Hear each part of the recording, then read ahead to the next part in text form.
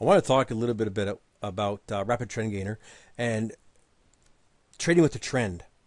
Now, Rapid Trend Gainer, the name should give it away, trend, which means we want to trade with the trend. And how we determine the trend? For this example, we're going to use a 100-period simple moving average. It's longer than a 50, shorter than a 200, so we can say it's a little bit more than the intermediate. All right? So we got to make some rules. And the reason we're going to cover this is because following the trend is a fantastic way to trade less and also to make a hell of a lot of money if you know what you're doing. Now, a lot of traders look for trading setups. And every product that I've talked about gives you your trading setup. But do not think the trading setup is the most important part. The reason I like these products for it is because the trading setups are simple. Okay? You don't need some complicated, algorithm to give you a trading setup. Van Tharp and Tom Basso did a experiment where a coin flip was how they entered and exited the market. Okay?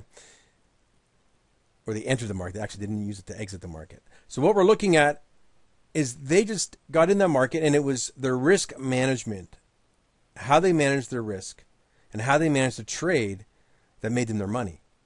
And overall, it made money. Not a ton of money, but it was a winner. And most traders will lose. So to put those in perspective there.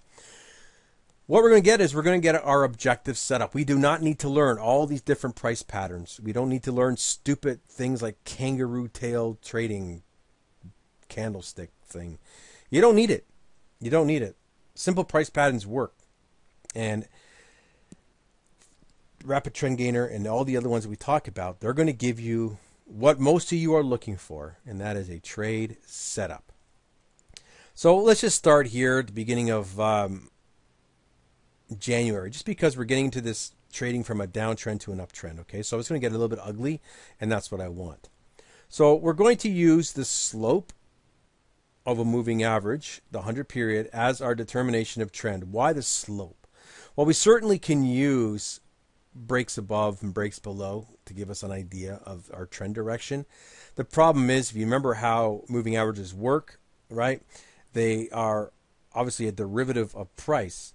And as price slows down, as the volatility in the market slows down, and the average of the price movements on the closing basis shortens, price is going to come back closer to the moving average anyhow. Okay? That's the way they work. They don't act as support and resistance. That is a fallacy. It is how moving averages calculate their numbers and how it plots on the screen that gives the illusion that you actually have it acting as support. It doesn't act as anything. It's a line on a screen. Okay, so just keep that in mind. There's nothing magical about these. So we're looking at our slope. Okay, and how are we going to get out? Well, we can get out two different ways. We can get in with the slope. This is a down trade, so that you can see that this one works for 108 pips. Or we can say, let's just hold on to the trend. Let's just hold on and not be getting in and getting out of the market. So what can we do? Well, we're starting to flatten out here, so this is going to get a little bit confusing for traders. We can say, if I'm in a short trade here and I get a setup to the opposite direction, I can exit my trade. The problem with that is you are going to start where you could potentially get chopped around, okay? Which is not a problem, because chop is not necessarily a bad thing. It's just the nature of, trading, and out of chop comes trend. Okay, keep that in mind.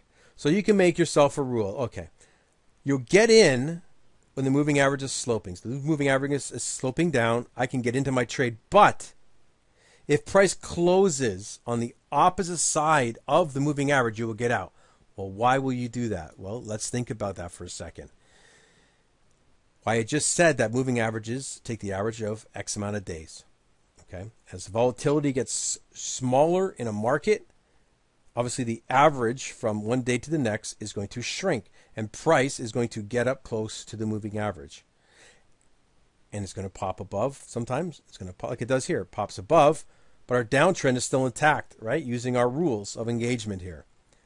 So let's get involved in a trade as long as we're trending. We can see it on obvious slope, and we will get out when price closes above or below the moving average. So in this trade here, for example, we get in here, we would get out on the close above, not just the poke through. So we actually take a little bit of a loss here. We take a 32 pip loss on this trade here. Do we go to the upside? You can't. Let's just do it because it gets ugly, right? Even though this is what we're seeing at the time, right? You can see it starting to slope up. Keep in mind we also have this area here. But let's just skip that for now. Let's just keep it even more simple. We get in here. If you just take the profit target, it's 85. If you don't, what's going to happen is you're going to get out right about here on the close for 130 pips lost. It happens. We come back around. Are we sloping up? Yes, we are. Is this a valid trade setup? Yes, it is. We get in here. Okay, so we lost about 100. What did I say here? 100 and so 140. Let's say 145. And then over here, we lost what? 145. We lost 60. Let's just round it up. Let's say we're down 200 pips. Okay, let's say we're down 200 pips. Traders are freaking out, right? We get in here. Remember, we don't get out. So this trade here, as of here, is up over 1,000 pips. Minus your 200, you're up over 800 pips. If you're out here, you're up at 1,400 pips. You had to weather some losses, but that is the nature of trading. Every trading strategy is going to have losses. And sometimes these losses can be 5, 6, 7 in a row. You look at Van Tharp's work, it talks exactly about that. It doesn't matter. Your win percentage, yeah, is one thing. But you are going to get a string of losing trades. That's just the nature of the business. And it's not unheard of to get 13 losers in a row. It's not unheard of. It happens. Look at Van Tharp's work. And it talks about that. Actually, I think I have a graphic. One sec. I was looking for it. I'm going to attach it at the end of this video. You see, I don't have an internet connection, which is kind of stupid. This happened yesterday as well, around the same time. Let's get back to our chart, but I'll bring it up at the end of the video. So we have this. So all we did was follow the trend. And yes, you can use these to get in and out of your trades. But if you notice, you're in, you're out, you're in, you're out. Spread cost, spread cost, spread cost, spread cost. Okay. This trade is still active. Now, it might close underneath here, and you may not get that run that you're looking for, but you're up over 960 pips, right, for the year on the Euro-US dollar daily chart. And you haven't done anything with it since April is when you got in this trade. And all you did was you held on to it. That is all you did with this trade. You got into it. Over here, it got sloppy for the first little part of the year. Trend took off, and you did nothing. You maybe checked it when, obviously, you don't need to check it when it's way up here because it's so far away. And for traders that are a little bit, don't like to give too much back, I would not necessarily do this. Just pop on a 50 and say, okay, well, if it breaks below my 50, I'm going to get out. You can certainly do that. Okay, it's up to you how you're going to do this. This letting price come back to the 100 may be a little bit too much for some traders to take. And if that's the case, and you got out with the 50, this trade here in the close, you made 1,209 pips on this one trade here. It's not bad, right? It's actually pretty good. And these losses here would be a little bit smaller. But remember, what's happening here, because we're getting into a change in the trend direction, the 50 is going to start getting closer to price, right? Faster than the 100 will. So you would short this market here. Okay? But here's the problem. Price is already above the 50. So that for you could be a filter where you don't take this trade at all because this is what's happening with the price. Over here, you would take this long trade and you would get out and you still take a bit of a loss, 65 pips. Okay? So that's another way you can look at this as well. As long as your 50 doesn't have price above it, you would still take that trade. This is where it gets dicey. I like to keep my trading as simple as possible. As simple as possible. Because I know that it's over time, it's how I manage my risk. That's what I know. And my position sizing. But this is a nice, no-brainer way of trading this strategy. It's giving you what you want, which is your objective entry point. And most traders, that's what they want to see. They look at price patterns. That's why, some marketers out there, they make so much money off of a stupid candlestick. And believe me, that one candlestick does not really have an edge in the market. There's no edge there. But it was marketed as such, and people bought into that. Your setups are not the most important thing. Your position sizing is. Where are you going to place your stop on this trade? If you use this stop here, because you got to put a stop in, even though we're going to get out of the market on a trailing stop, which is basically a close below here for this example here, you still got to place a stop.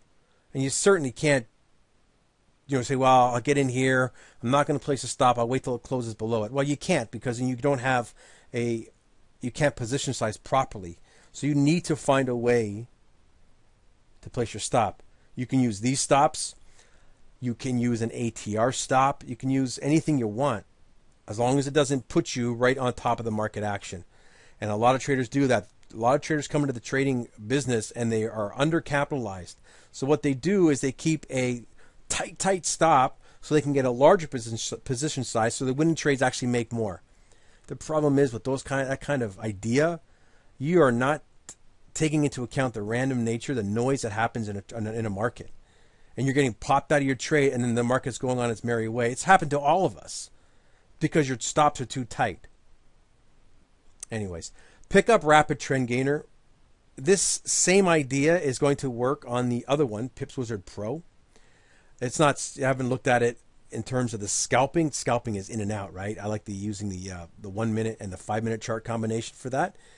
Is a good way of trading that. But if you're looking at Pips Wizard Pro, I'm not going to go through it right now, but if you're looking at Pips Wizard Pro, it's the same idea. Same idea, using the 100-period slope and getting out when price breaks above it. That's just taking into account the volatility in the market and an objective setup that Rapid Trend Gainer is going to give you. Click above, download it, get your own, and we'll talk soon.